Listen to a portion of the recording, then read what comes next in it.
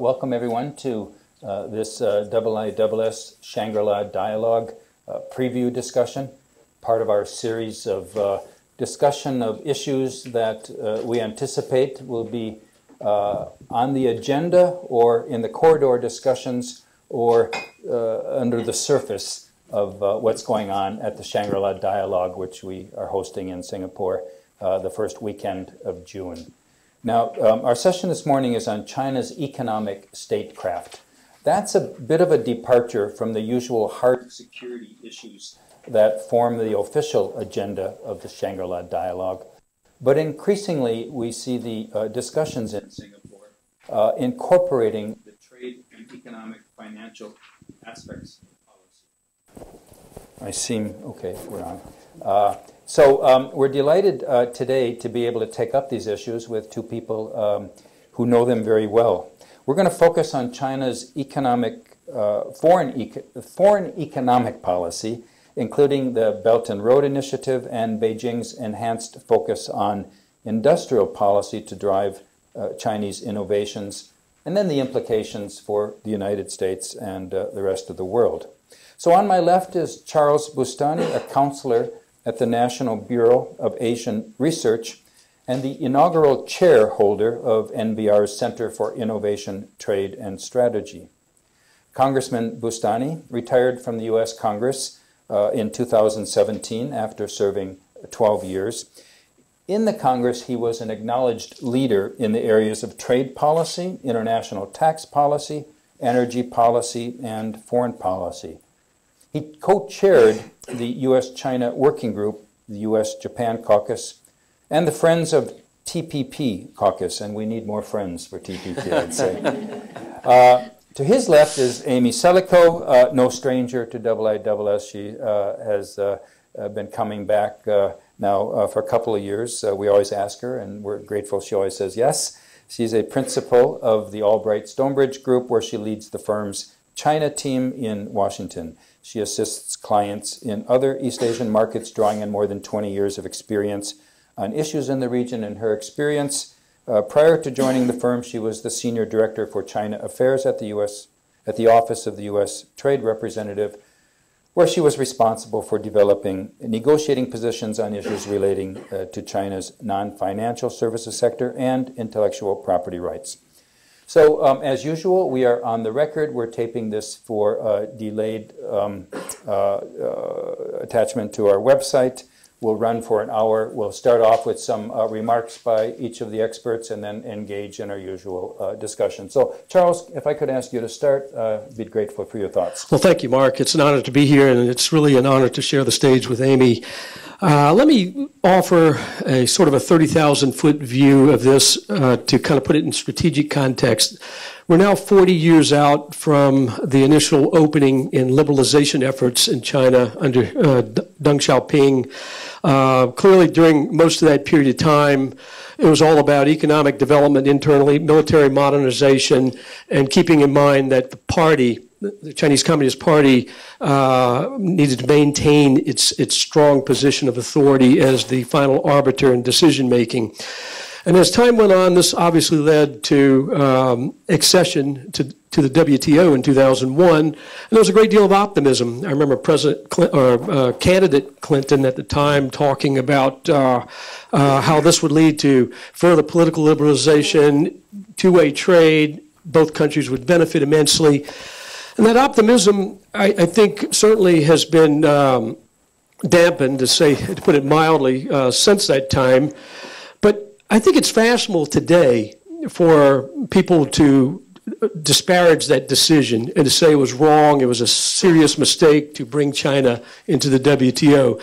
And I would argue that that's not the right way to look at it. The proper way to look at this is that this was a key test of Chinese intention at the time. Keep in mind the post-World War II architecture, which has now been in place for 70 years, I believe is still a very sound architecture. And so part of that thinking was to bring this very different system in the hopes that we would see the economic and maybe even political liberalization over time. But since then, we've seen a rash of intellectual property theft. By one estimate, the IP Commission, that, under the auspices of NBR, found that there was some $600 billion a year of IP theft, and China's continued mercantilist practices in the trade arena. But we've now seen what looks like a decided shift that began prior to 2008 and has accelerated certainly since Xi Jinping has come into power. Chinese foreign policy was mostly focused on internal development, military modernization. Now we're seeing a foreign policy that's more outward leaning, a foreign policy that is looking to expand Chinese regional and global interest. And so what Xi Jinping has done, in my mind, to prepare for this, has taken steps both internally and externally. On the internal side, as part of consolidation of power, we've seen the anti-corruption campaign to expand authority of the party, and and then creating this mythical approach to Chinese virtue and the virtue of the leadership of the party. Secondly, they've taken major steps to improve unitary authority over not only SOEs, which sometimes work counter to party interest, but also even in the private side of the economy. And China is now using the tools of economic statecraft, both the negative tools and the positive tools, with a great deal of effectiveness. And they've discovered the utility of these tools. They clearly have learned the lessons of history. Secondly, on the external side, they've launched the very ambitious Belt and Road Initiative. They've continued the gathering of intellectual property through all means possible, and they continue to flaunt the rules of the world's trading system where it suits their interest. And they've developed a much more acute use of sharp power going forward, as evidenced by some of the things that they've done with latte and business interest in Taiwan, tourism in Taiwan, the Japanese, where they decided to cut off the rare earth elements at one point in time. So they're using the economic tools of statecraft very effectively within a broader economic strategy, which does fit into their grand strategy. In the face of this, what we've seen is somewhere between strategic distraction on the part of the United States to strategic incoherence. And we can get further into what U.S. policy is or should be going forward, but I think I'll stop my comments there and pass the mic on to Amy. Okay, Amy, thanks. Thank you, Charles. Amy, I think maybe will be bringing us more up to date with the developments in the last couple of years. Yes, absolutely. Thank you very much for inviting me back, Mark, and it's great to be here with you, Charles. And I thought I would focus my opening remarks on the competitive elements of Chinese statecraft, particularly vis-a-vis the United States, but also the impacts on the region of this. So I guess I would start by, I'm thinking about being in Singapore next month at Shangri-La Dialogue and having been there a year ago, and thinking about what Secretary Mattis said a year ago, that competition with China by the United States surely will rise. He sure was right about that. All of us are quite focused on the prospect of a trade war between the United States and China, but I'd like to look a little bit more deeply at what is happening in the competitive environment between the United States and China, and what does this mean for the region. So I guess just following up on what Charles laid out for us, you know, a 70-year history of U.S. leadership in the region, and then 40 years of China truly opening up to the world, but very much, as Charles said, in the hide and bide framework. Over the past year, I think it's been quite evident that China's economic statecraft has become much more assertive and aggressive. And I'll point to three real reasons for this activity. Charles did touch upon all three of them. The first is after 2017 really was a year of internal focus for the Chinese government. It concluded with Xi Jinping quite successfully consolidating power at last fall's Party Congress and then this spring's National People's Congress, where he changed both the party and the state constitutions to give himself supreme authority and to drive political, economic, and military developments by reshaping the government to answer directly to the Communist Party. I think that has, in and of itself, allowed Xi Jinping to become more assertive in what he's driving at. The second is of course, many of us, myself included, had hoped that Xi Jinping was going to become more of an economic reformer. And that hope was due in large part to the blueprint for reform that the Chinese Communist Party released 4.5 years ago at its third plenum, where it was promising that the market, of course, would drive capital allocation more in the Chinese economy. And those reforms, many of them never came to fruition. Instead, as Charles pointed out, Xi Jinping really focused on anti-corruption and consolidation of power over the past 4 years rather than economic liberalization. And it seems to me at this point that Xi Jinping really does believe in the role of the party to drive economic growth and China's global integration.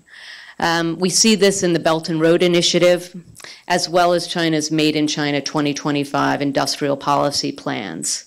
That China, both outside of China and within China, is working very much on driving innovation being led and developed by the state.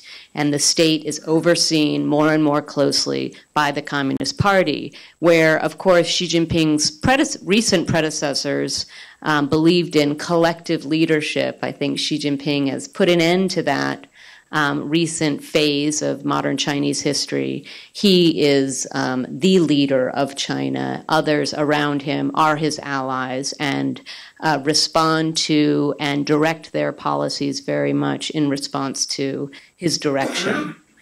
And then third, and I will say, of course, that's not new over the past year. The Made in China 2025 policy was first released in 2013. The Belt and Road Initiative, similarly, is that old. It's just that over the past year, President Xi has been much more aggressive in asserting the right of China to pursue these policies for its foreign and domestic goals.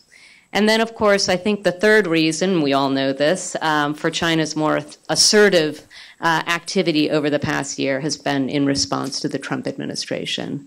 I think the Trump administration, of course, has been more vocal and assertive in calling out long-standing bad Chinese behavior. And vis-a-vis how foreign investors are treated in the market, as well as how China is flouting global trade rules. The Trump administration has been quite pointed in saying that China is a cheater. It's been effective in its own domestic aims and in promoting Chinese foreign policy, but it hasn't been actually supportive of the international trade system that, of course, was created 70 years ago. And I think, Xi Jinping, of course, sees the Belt and Road Initiative as a way of improving economic connectivity from China to the rest of the world. And innovation and industrial policies in helping China take its rightful place as a global leader. China wants to set rules, not take on existing rules. This is an economy that's already been extremely protectionist, as Charles was talking about, but of course is now taking on the next step of saying, we want countries to follow our way, and pointing quite effectively in some cases to American protectionism as the wrong path forward.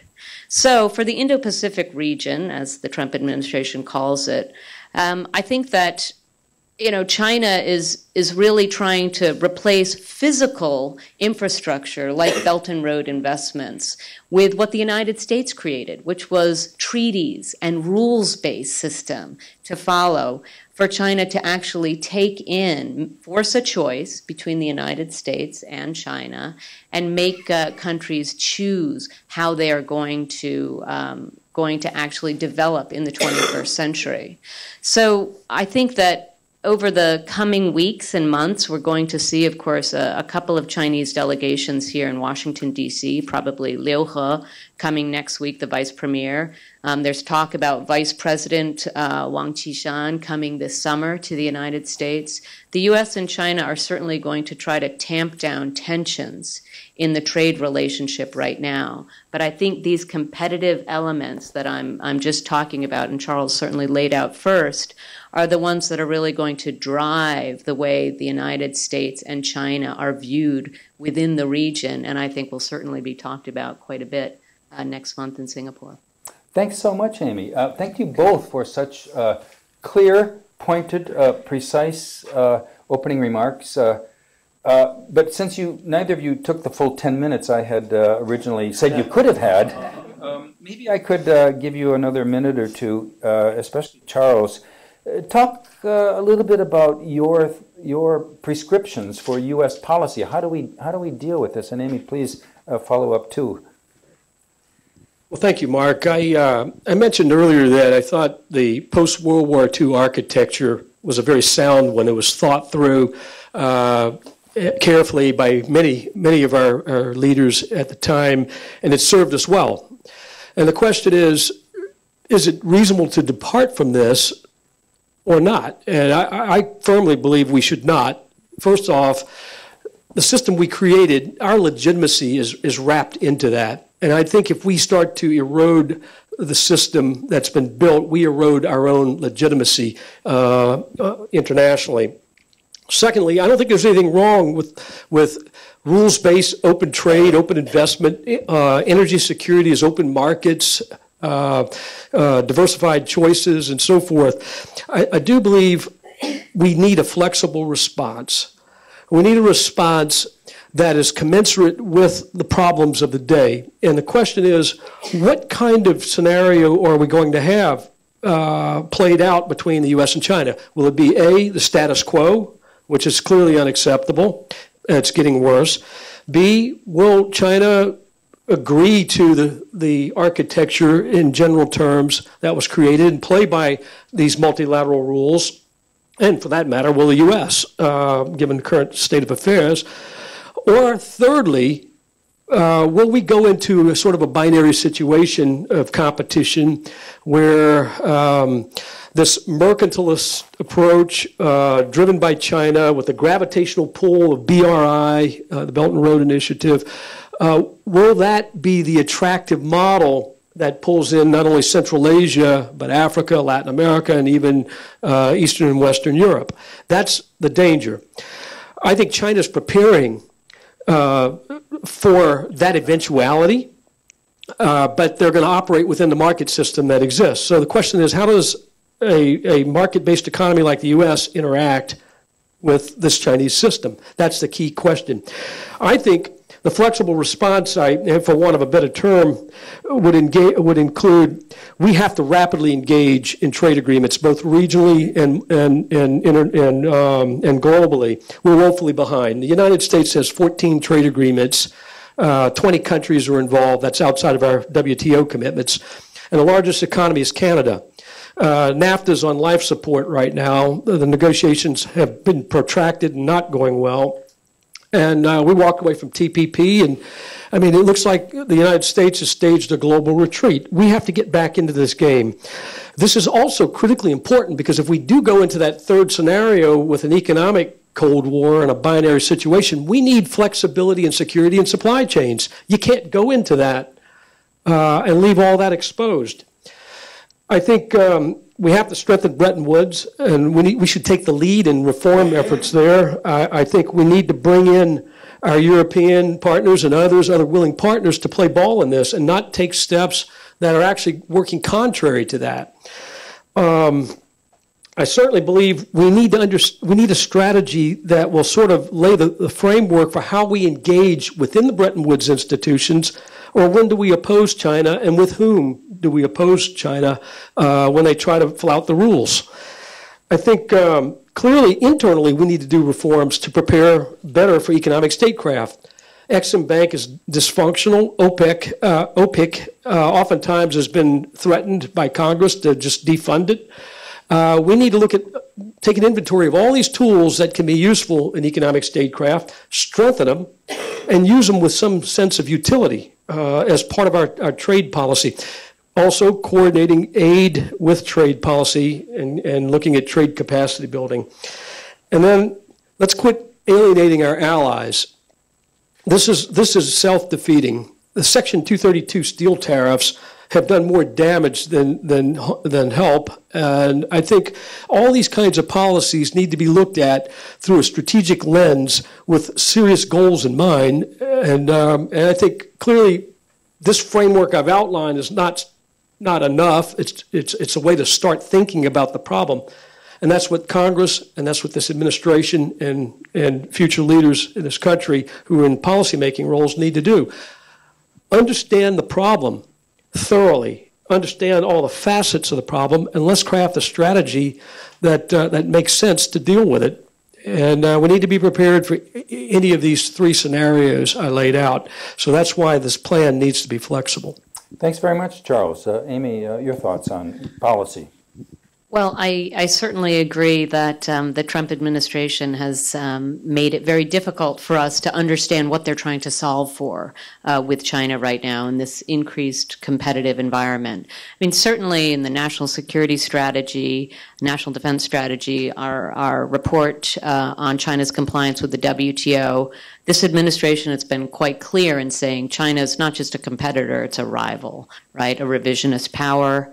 I think the fact that even despite that clarity, there hasn't been clarity in how are we going to deal with it, because different elements of the administration have different focus here. For example, President Trump, as we all know, on the economic side is quite focused on the size of our trade deficit with China, and so is quite focused on deploying tariffs and other restrictions to our market in order to remedy that deficit. I think Ambassador Lighthizer, USTR, is quite focused on the question that Charles was talking about and the global international trading system. I don't think he's as wedded to reforming it as you are suggesting the United States should be. I think he sees it as a system that's flawed, that doesn't necessarily help the United States. It allows countries like China to cheat and manipulate the system to its benefit. And so I don't think Ambassador Lighthizer has stated clearly that he sees a future for the United States in the WTO if the WTO rules against the United States in some of these quite fundamental cases that are underway right now. And then, of course, beyond Ambassador Lighthizer and President Trump, there's the business community, the American business community. Of course, at Albright Stonebridge Group, I'm serving clients who are trying to trade more with China, a country that this year is likely to become the largest consumer market in the world. There's so much opportunity for American investment in that market if China allows that competition. And so the business community continues to lobby the federal government saying, don't help us lose in China by restricting our access to the market further, because China is going to retaliate against any unilateral moves that the Trump administration takes. Also, don't alienate our allies, because as we're pushing for greater access to the China market, will only be effective if this is a chorus of voices standing up to bad Chinese behavior, protecting its markets unfairly in the 21st century. And so which voices are really going to rule the day? I think the president has been pretty clear that he likes to set policy. in this administration, and so it's hard for me to imagine that tariffs won't be applied against China. Of course, we're looking this month at a couple deadlines. The first deadline, of course, the Treasury Department needs to come up with its investment restriction proposals in response to the Section 301 investigation. The tariffs, we're going to see, of course, hearings next week on the Hill. I don't think the Trump administration has to put tariffs in place this month, but we'll certainly likely hear from the administration what it wants to do. Clearly, they're using the threat of tariffs in their negotiations with the Chinese government right now. But again, I'm not really sure, Mark, what they're trying to solve for in these negotiations. And so, you know, the fearful part of me says, what if the Chinese say, okay, we'll buy $100 billion worth of LNG this year from you, and next year we'll buy $100 billion worth of semiconductors / other product categories. So that meets your goal of a reduction in the trade deficit by $200 billion over the next 2 years. So are we good now? That's that I think it's not just Amy's nightmare scenario. It's the business communities, because that won't help us at all with the restrictions that, of course, the barriers that the Chinese have erected to their market. And so I guess stay tuned here. Thank you, Amy, for that nightmare. Before I turn to others, I want to pose one other question. And Amy, I'm going to pick up on something you said. When you noted that she has not, been the economic reformer we were hoping for, that instead of liberalization, he has focused on anti-corruption and power consolidation, not liberalization. Well, I'm sorry, you're wrong about this. I have it on good authority from a Chinese expert at a conference I attended in New York yesterday. She gave a presentation that was all about China's liberalization. You would have thought that China is the leader. In fact, she said China is the leader in promoting liberalization, and that's the whole purpose of the Belt and Road Initiative. You're giving me that look like, yeah, sure. So, well, that's what I said to her. I said, oh, come on. I didn't put it in those words. I was diplomatic, but I was kind of surprised. Nobody else challenged her, and I asked one of them afterwards, and why didn't you join me in challenging her? And well, because we want to continue to get visas to go to China, was the answer. Does she have any, was there something there? Is China embarking on more of a liberalization path? Well, in relative terms, absolutely. China was such a closed economy 40 years ago, 30 years ago, 16 years ago, when it was just starting to put in place some of the market opening measures dictated by joining the World Trade Organization. And so, yes, when you take the long view, yes, you can say, of course, China has come very far. What makes us nervous, those of us who watch Chinese policymaking today, now, not relative to 30 years ago, is, I think it's hard to continue to talk about reform. Reform is too ambiguous. Liberalization really is the word we should be referring to, because China makes reforms all the time. It just made an absolutely massive restructuring of the government, as massive as the restructuring in 1982. I mean, it's really going to have lasting implications for us, foreign investors working in China, as we're trying to figure out which parts of the government do we now need to work with, how does the party oversee them, these new agencies and these restructured agencies.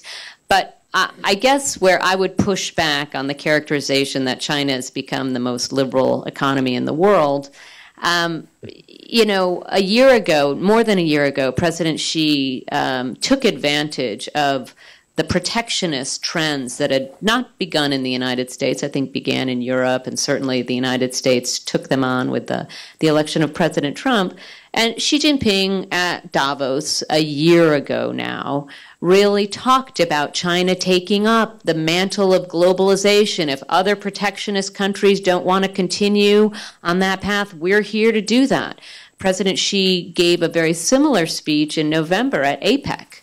About that. But many of us in the room for those speeches said, you're talking the talk. China is not walking that walk yet, despite the fact that absolutely, I think that Chinese official you were speaking with, or academic, can run down lists of changes But when we talk about 21st century liberalizations to connect the Chinese economy more with the global economy, China has in fact continued to put up barriers there.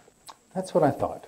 And just one statistic, a poll, it's an informal statistic, but 75% of American companies polled by the American Chamber of Commerce this year said they feel less welcome in China now than before. And so those who are actually on the ground engaged are speaking that way. I believe them. You know, it depends on what you mean by globalization and liberalization. 8 years ago, I remember having conversations with Chinese leadership in Beijing about IP protections. And finally, you know, after really pushing in a back and forth conversation, I got some admission that in the third plenum reforms, yes, laws were enacted, but they've not been implemented fully. Mm-hmm. And that the implementation is the problem.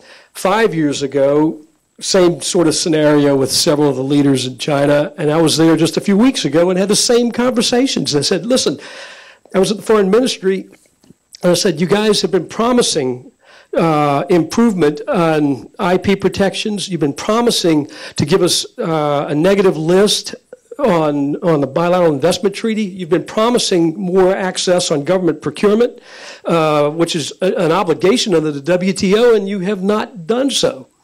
So there's a profound difference between words and actions.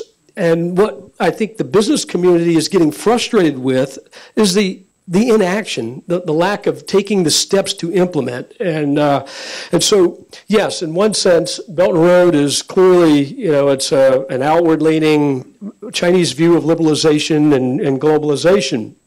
But at the same time, there are questions about transparency in that program, what strings will be really attached to the aid that's given to these countries, and in the absence of other sources of investment and other alternatives with America's retreat from the region, we leave all these countries exposed to that type of system. And I think there needs to be a pushback. And I think for China to actually commit to agreed upon rules, and when they signed on to the WTO, they did agree upon a number of these things. They need the pushback. They need to hear that this is not working the way it was intended. You're not meeting obligations. And so I feel that in terms of what should the United States do in all of this, well, we need to develop rules of engagement with regard to economic rules of engagement, I should say, with regard to how are we going to deal with these Belt and Road initiatives in these projects. AIIB was a prime example. I mean, everybody was all over the map, and there was a condemnation by the administration at the time without really any thought as to what should the United States do? How should we deal with it? And in fact, many of our allies jumped on board and with this, and it just made the U.S. look feckless. This has to be, we have to have a strategic plan in mind on how we're going to interact, what those rules of engagement will be, whether it's at the WTO or with these new institutions China's proposing. There'll be times when we're going to have to oppose, and when we oppose, we need allies. When we decide, when we get to agreement, then there needs to be enforcement to make sure that everybody's following through on what was agreed upon. And that's been the problem. I mean, I'm still an optimist. Look, I was a heart surgeon before I went to Congress, and heart surgeons are optimists by necessity. Yeah. But I would say this. I'm still optimistic that we can make this work in the long run. But we have a lot of work to do, and a lot of steps have been taken that have taken us backward in this relationship. And both sides are going to have responsibility, but both sides have to hold each other accountable in this. And I think the Chinese, in my mind, as somebody who's been watching this country and the reform efforts and the policies over time, they have not acted upon at a fast enough pace, and in some cases not at all, on the things that they agreed to do. Okay, well, thanks, Charles. Let's now have some interaction. If in the usual fashion you catch my eye, I see one here. The microphone will come to you. State your name and affiliation, even though I should know you, maybe, but and then a question. Okay. Hello, my name is Eduardo Sarvale from the Center for New American Security. I had a question for both of you. On the one hand, you mentioned U.S. companies finding themselves cut out of the Chinese market or facing growing restrictions, and especially clashing with the government, feeling that the U.S. government feeling that it's not doing enough, and if anything, it's foreclosing its ability to reestablish itself in China. But at the same time, you mentioned the growing assertiveness showing itself in the use of sharp economic tools by China, whether Lotte Group, the Taiwan tourists, or even the past few weeks, the U.S. airlines finding themselves under fire over separatist territories. I was wondering how you would put those two together, especially, and respond to that, especially given that giving more access to U.S. companies might just ultimately increase their leverage over the United States in a time where China finds itself far more assertive and willing to use these tools, and especially given that the United States, up to this point, has developed no effective response to Chinese economic coercive measures. And so the U.S. companies might just find themselves at the mercy and be giving Xi another tool to wield more assertively going forward. Okay, thanks Eduardo. Well, I think one tool that we have, and I wish we would use it more, is the WTO. It's a tool that allows the U.S.-China back and forth to take a break, really, on economic issues. So as a result of the 301 investigation, which if anybody has trouble sleeping, I highly recommend reading this report. It is very well written, and it really does chronicle long-standing bad Chinese practices. The Chinese government, when I'm speaking with academics and government officials, often say, we're really open. There's nothing bad happening here. We're not forcing American companies to do this, that, or the other thing. The report really does lay out some of the challenges that foreign investors face in the market. And as a result of the 301 investigation, of course, the U.S. government has proposed some unilateral action. There's potential for retaliation there by the Chinese, but also filed a case at the World Trade Organization, which other countries joined, about China's, forced technology transfers requirement for operating in the China market and localizing data there. And I would encourage this administration to continue to use that tool because, again, it allows us not to be working distracting U.S.-China relations, but actually using the international system and allowing other actors to come in and also share their complaints with Chinese bad behavior. It also is an established system, and so China can't reset rules like you were saying about the airlines companies. I think U.S. companies, of course, are going to want to find a way to continue to operate in China. That's why we need the government to be talking about concerns that we have about the ways China operates. U.S. companies that face restrictions in China today still find a way to work in the market. It's just likely in their medium to long-term disinterest because they are transferring technology or using a joint venture partner that will eventually become a competitor of theirs. And so we need the U.S. government and the WTO to be standing up for principles of openness and principles of fairness in the trading relationship. I think another reason that U.S. companies aren't going to the Trump administration right now with their concerns is they're a little worried about retaliation against them in the United States. This administration has called out what they've considered bad American actors in the corporate community, and so there's concern about that as well. But I do think, I was looking at the U.S. government statement in response to the airlines. China calling out airlines for talking about Taiwan, Macau, and Hong Kong as foreign countries. And the U.S. statement was kind of odd for a White House press statement talking about, Chinese manipulation and of rules. It sounded actually more like something I think Beijing would issue. And so, I just call on our government to stand up to Chinese bad behavior like they did through this statement, but maybe also recall that we don't need to really rub China's nose in its bad behavior. We just have to, stand up to principles that well predate the Trump administration coming into office. And so, great idea to stand up to China. I think the execution was pretty poor in that case. Okay, thanks, Amy. You want to add to that, Charles? Yeah, very briefly, I would agree with everything Amy just said. And it's important to understand Chinese strategic culture and negotiating behavior as you deal with this. And the thing that struck me with the delegation that went over was they didn't seem to get that memo going into it. But I think there's a time for publicly, bringing this to the forefront as the Trump administration has done, and there's a time for a lot of work to be done behind the scenes. There's also danger, and I think one little point you made in this was the double-edged sword of interdependence. And if you look at the U.S.-China business reports over the last 10 years or so, I mean, the trend is pretty clear that things have gotten more sour, but companies are still out there. They're still trying by the hardest to make money, but there's a big trade-off. I think we have to understand the double-edged nature of this interdependence and take steps as we look at how to deal with it. How do we shape this environment to get us back ultimately to the basic architecture that we espoused going back 70 years ago? It's a rules-based trade, and it's going to take a lot of work. This is not going to happen overnight, and it's not going to be easy. Okay, thank you, Charles. Let's bring the microphone up to the front here. First of all, in the second row, Will Embry. Thank you. I'm Will Embry, now with DynCorp International. The press and you today have largely focused on China's rise and where it's sort of going up and up. I feel that there really are a number of Achilles heels on China at the moment.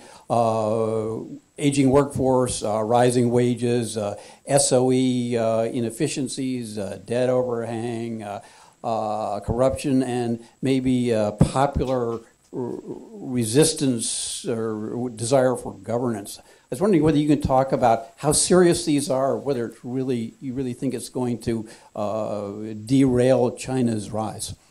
If you can just hang on to the microphone, I think we're going to go to Sun Jin Choi next. So we'll give a time to answer, and then you can have the question after that. So just hold on for a second. Not yet. I agree. I think all those problems are very serious, and I think there's an understanding in China about the serious nature of all these problems. And I think a lot of what they're trying to do is to counter the negative aspects of what could happen from any one of those. I still would rather have our problems than theirs at this stage of the game. But I think from a policy-making standpoint, it's important to recognize those issues and understand the vulnerabilities it creates and how we could use those in our economic statecraft. But I think it's also important to assume that they will overcome those things, and we have to have a real response if they're fully successful in what they try to do. But I do believe that all of those problems, each and every one of them, constitutes a serious problem, and the confluence of them together, it makes a serious, it creates a serious outlook for China. Finally, I would say that by consolidating power, and this has been reported by others, into basically one man, one rule with the party imprimatur, it puts Xi Jinping in a pretty high-risk situation himself. If he fails, it's all on him. And so these are things we need to consider as we look at formulation of our policy. Yeah, I really agree with that. The vulnerability when you can't really point to somebody else when something goes wrong is going to be tough on this administration. Xi Jinping has put his allies in so many positions of authority across the party and the government. I think in response to your question, I think Xi Jinping probably wakes up every morning and thinks solely about domestic issues when he thinks about the real threats to the Communist Party continuing to run China. The list that you just ran through, absolutely. And in response, he's made it his priority to fight three critical battles as he continues to characterize them. One is to take out the risk in the economy by the over-leveraging and, of course, the huge debt. that exists, the unstable debt. The second is to alleviate poverty and deal with the income disparity. And the third is to protect the environment better. Because these are three social stability issues for China.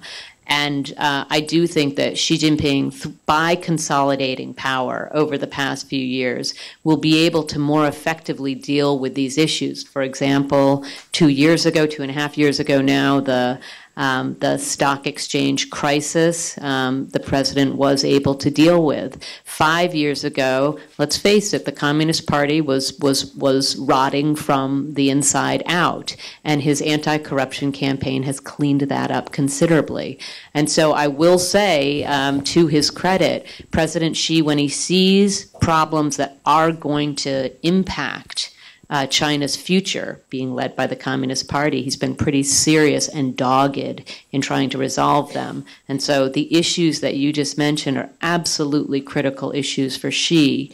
One more that I would add that is driving him today is the impact of a true trade war with the United States. Because, of course, China is an exporting nation, China also continues to import critical elements for its domestic development program.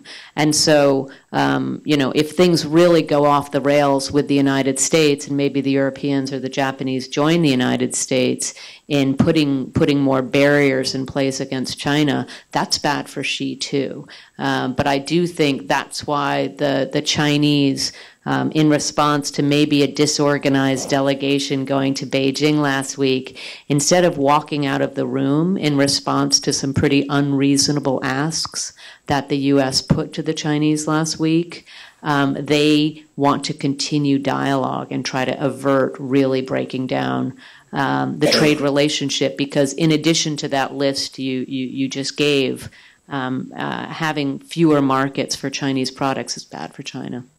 Thanks, Amy. I want to make sure to try to get to the six people who have caught my attention. So we'll do two at a time. Sunjin Choi, and then two in back of you. We'll take both of you in this round. Good morning. My name is Sunjin Choi, Langham Partners. Thank you so much for lucid and succinct remark. Amy, I absolutely agree with you. Xi Jinping took high road at the Davos. The problem is he didn't follow up with execution.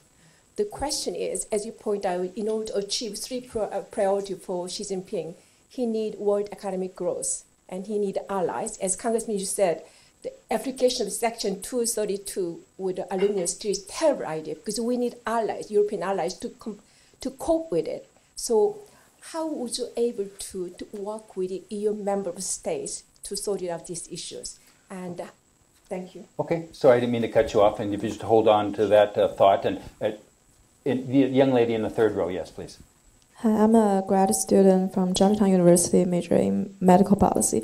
The question I want to ask is there a stage for both U.S. and China to have a mutual interest on it? Because a few months ago, I was in a Brookings seminar, and one of the experts is representative of Ford Foundation in China. She mentioned that China, even though China wants to set the rules, as Amy and you said, China wants to set the rules, but China still lack of experience to set the rules. So U.S. have a lot of experience in like urban globalization something. So is there a stage for both U.S. and China too? Okay, so two questions that are both looking positively. One U.S.-EU relationships, and one U.S.-China bilateral working together, I think. Yes, the mutual interest. So who wants to take on? You can address one or both. Amy, go ahead, please. Let me take that second question and just say, the Obama administration took your view to heart. Even though the trade frictions between the United States and China well predate the Trump administration, I think instead of using U.S.-China commercial relations as the ballast of the relationship, the stabilizing factor, as tensions continue to mount, the U.S. and China looked to global issues that required their cooperation, whether it was climate change, Iran, North Korea, global health pandemics. There were a number of areas where the United States and China needed to cooperate in order to solve the world's problems. And I think that was foundational for the relationship and very positive. Unfortunately, in this administration, President Trump has just not prioritized many of those issues, although North Korea clearly is a priority. And so we do have to look a little bit differently on where we can find common ground with China. I agree with you that there's a lot of need from both sides to cooperate on issues like North Korea or like academic exchange, medical, dealing with an aging population in China is one area where the United States could provide a lot of assistance. And the Chinese government has said that they're going to liberalize on Hainan Island and allow more duty-free products and services, healthcare services into China, which is great for the United States. But I'll just say, I think as our tensions continue to mount, not just in the economic way, but also on political issues, on diplomatic issues, the Ford Foundation is operating in an increasingly constrained way in China because of China's NGO law, NGO management law. And so that really does make finding those areas of cooperation, one, more important than ever, but two, more challenging than ever. And so I'm a little bit pessimistic on that front, unless the United States comes out, and China does too, and says we need one another in a number of areas. And I'm not hearing that coming out of Beijing as much anymore, and I'm certainly not hearing it coming out of the Trump administration either. It's worrying. I clearly think there are a lot of areas of commonality of interest, and during the Bush administration and then subsequently the Obama administration, there was a high-level dialogue established. I think under the last administration, Obama administration, it was the Strategic and Economic Dialogue, and that was important to set some high-level goals. But then there was a process underneath that at the sub-ministerial level, at the working group level, which was kind of a constant interaction.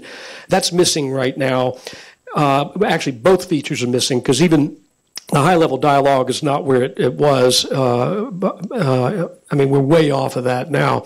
So reestablishing that kind of structural approach to solving these problems and finding the areas where we have commonality and working together on them could be very helpful. Secondly, even with Belt and Road, we in the U.S. have some serious national interest in Central Asia.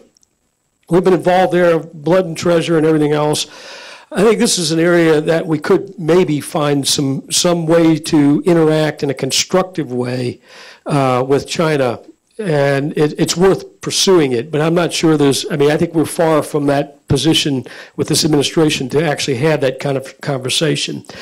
And on your question, I think with the European Union, clearly the Section 232 issue was a major irritant and remains so. The withdrawal from the climate agreement, whether you agree that it was a good one or a bad one, it's created friction. Iran now, which just happened. And so we cannot, I don't think there's a good pathway to working to deal with China's,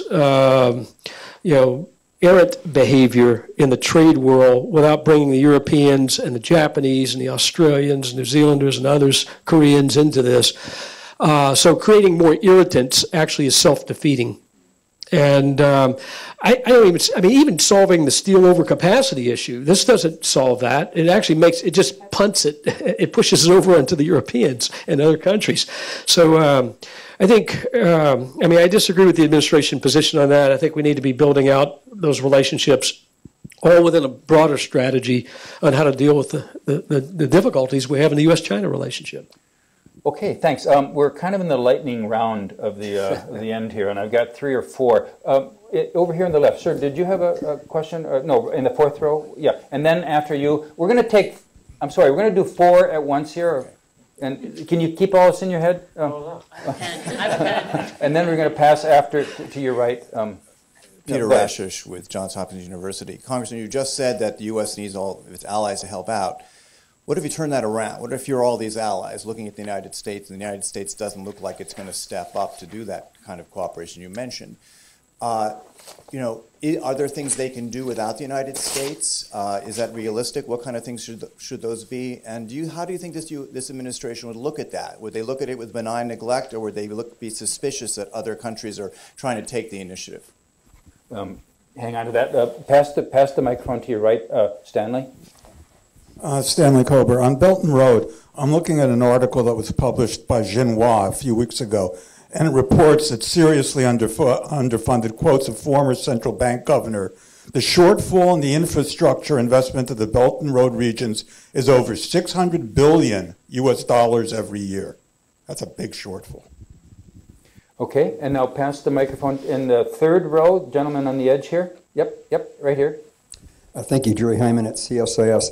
Congressman, you said that the Chinese have obviously learned from history, but if you look at the, and this follows the Achilles heel question, if you look at Xi's speech in the 19th Congress recently, and I wonder if both of you could respond to this, it looks, he wants to he said the party is now going to be in control of everything, education, the economy, the military, everything. He has used corruption investigations to eliminate potential competitors and successors. State-owned enterprises are going to be given greater role in the economy, and there's going to be more lending to state-owned enterprises, even those that are under huge debt. I think we've seen that play before. Yeah. And it doesn't lead to robust economic growth, it would seem to me. But maybe you have some feeling about that speech and how that relates to Chinese growth. Thank you. David Stafford here, and then we'll get to you, sir, the last. I'm David Stafford. Congressman, you mentioned Belt and Road several times and several of the questions here, so I'll follow up with that. It seems to me that Belt and Road looks a lot like China's work program that he had in Africa. You know, it does not seem like a cooperative relationship with the stands as they cross and build their new Silk Road. This is a great place to use Bretton Woods institutions. This would be a great way to push back and to get Russia and China looking at each other rather than trying to disrupt us in the Middle East and in the Pacific. Can you talk a little more about how we can bring power to bear out of our old institutions from 70 years ago into how we can take more control out of Central Asia? Thanks, David. And I'm sorry, I do apologize. I did tell this gentleman in the third row I would give him the last word from the floor. Very generous, Mark. Thank you. Brian Pollins from Ohio State University. China moving into a role of global economic leadership. Historically, nations that take on that mantle or move into that position have had something which China conspicuously lacks, and that is a currency which is convertible and serves as a reserve currency in the global trading system. The fact that China does not have such a currency, do you see that as much of an impediment to China's ambitions? Is China going to make their currency convertible in the foreseeable future? What's up with that? Okay, thanks, Brian. So there are 5 questions here. You don't have to deal with all of them, but they're all good questions. So if you together could. One, can others take the initiative to deal with these issues, and how will the United States react to that? 2 questions about Belt and Road. One is the shortfall in the investment. The other is that it looks like what we saw in Africa is Bretton Woods a way to push back. And then the question about, to you, Congressman, Xi's speech at the 19th Party Congress of consolidating control, and finally, China not having a convertible currency that can serve as a reserve currency. How about that? I agree. That is a vulnerability on the currency issue, but they're dipping their toe into the water on this and looking for ways to internationalize the renminbi. Whether they'll be successful or not and how long that could take, I think they've got a lot of problems ahead as I look at this.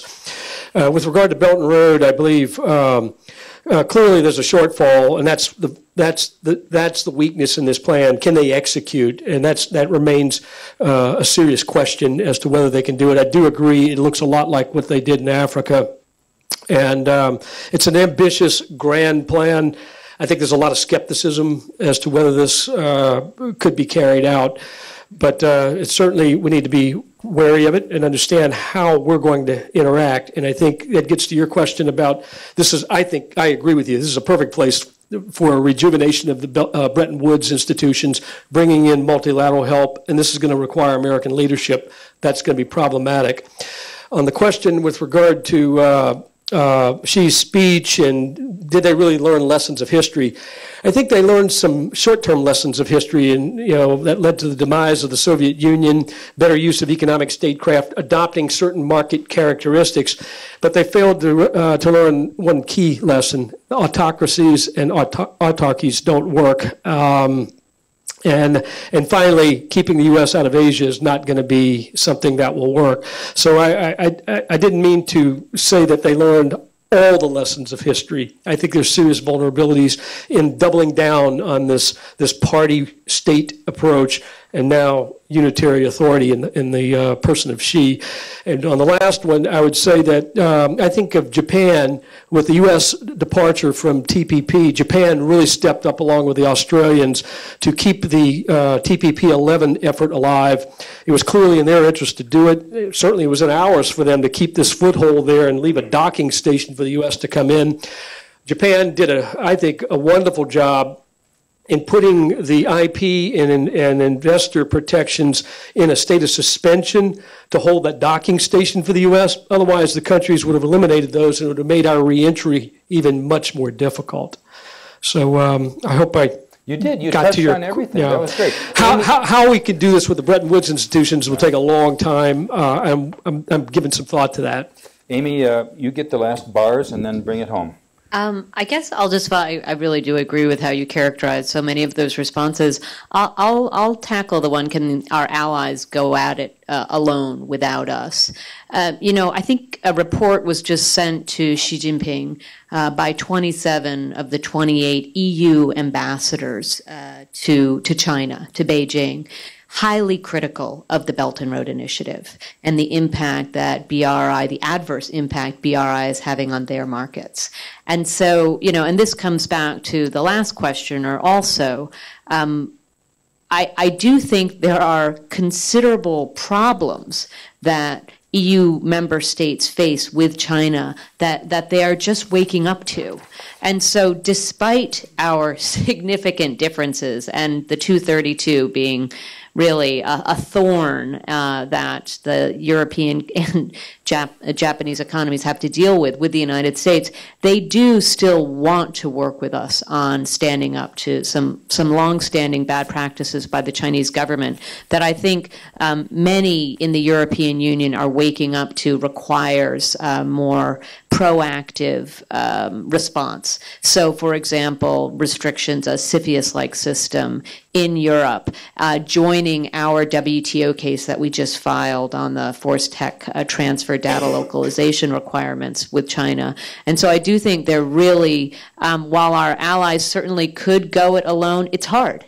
Macron, I'm sure when Merkel was here, they talked about China as well. It's very difficult for us individually to stand up to these Chinese behaviors because there's a lot of incentive to continuing to accommodate China. But I do think that with many of our like-minded partners, despite U.S. policy that's causing a lot of grief, we need to work together rather than just allowing our allies to go it alone without us. And I think that is one area of commonality that we do share, that we need to find a way forward on that. And then on the Belt and Road, just one final statement on that. I, too, am wondering how the Bretton Woods system can effectively compete with Belt and Road. The statistic from the back, the massive infrastructure needs that Belt and Road Initiative is trying to take on are not going to be met by Chinese state capital. And so there is going to be unfair practices put in place because Chinese companies and global companies that participate in Belt and Road projects are going to want to get repaid. And the Chinese government will take advantage if countries aren't going to pay them back by, taking over the port. And that will further alienate China when China, again, is trying to use the Belt and Road Initiative in a geostrategic way to demonstrate that it can be an alternative to the United States. I do not think China is necessarily going to be effective with that. To the questioner who said there are so many challenges that Xi Jinping must face, that's another one of them. This is his signature initiative. The government is not going to back away from it. But in this government restructuring that was just announced in March, they did take Belt and Road away from NDRC and put it in this new agency, because I think they recognize there are a lot of problems with Belt and Road so far. And for, it's been written into the party charter, and so it needs to be successful. But it's going to be very difficult for it to be successful if it isn't more competitive in the future. Thanks so much. I think we've had a very good discussion of the strategic implications of China's economic statecraft as the first of our discussion series leading up to the Shangri-La Dialogue. I think this was an excellent forum because of the excellence of the speakers. Please join me in thanking Amy and Charles, and we're definitely going to have you back. And Charles, if we can get you back again, that would be great. So thank you very much.